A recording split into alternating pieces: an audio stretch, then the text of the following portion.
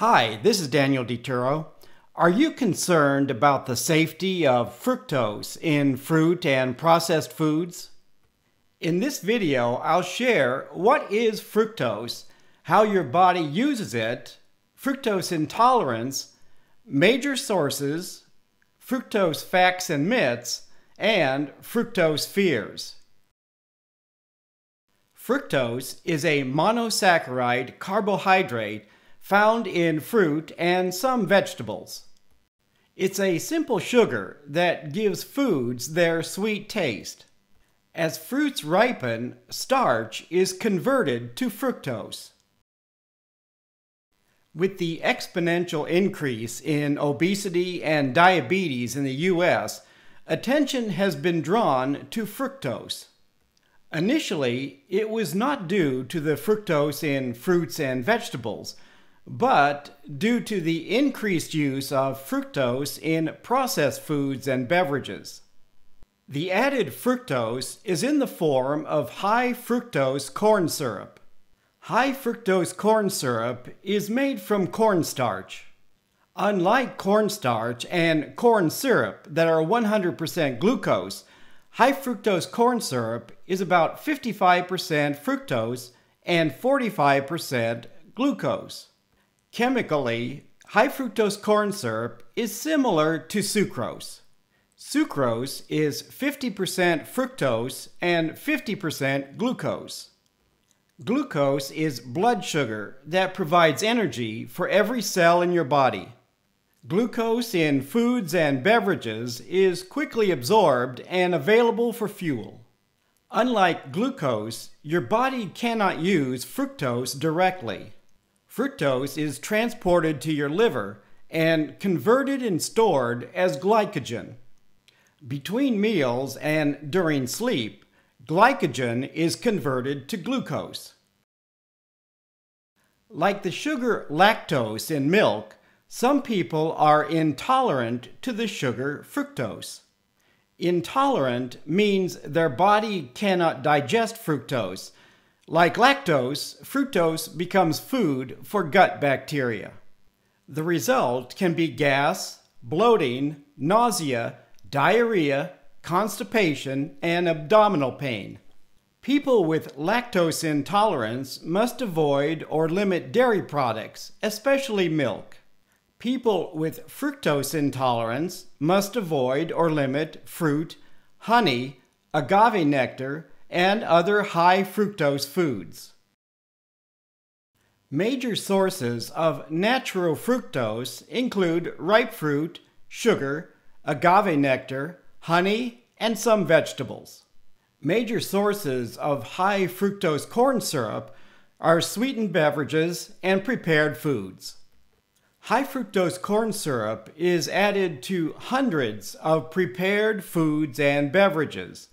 Sweetened energy and soft drinks are major sources of fructose. It's also the second ingredient in this prepared barbecue sauce. Unlike sugar and corn syrup, high fructose corn syrup is not sold to consumers. Until the 1970s, foods and beverages were sweetened with sugar. Increasing sugar prices caused food manufacturers to look for less expensive sweeteners. The alternative was less expensive high fructose corn syrup. Two types of high fructose corn syrup are used in the U.S., 42% for most foods and 55% for beverages.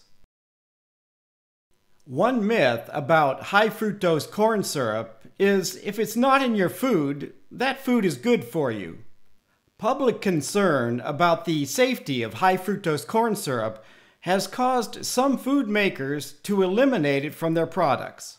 In most cases, the alternative is using ordinary white sugar. Another myth is that glucose fructose syrup in some products is healthier than high fructose corn syrup.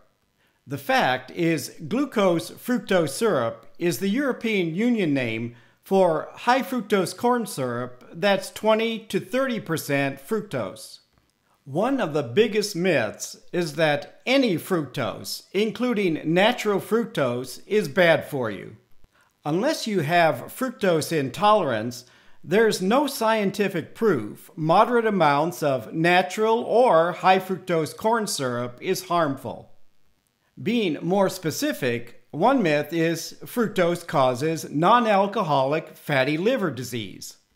Non-alcoholic fatty liver disease is linked to being overweight or obese, insulin resistant, having high blood pressure, and high triglycerides.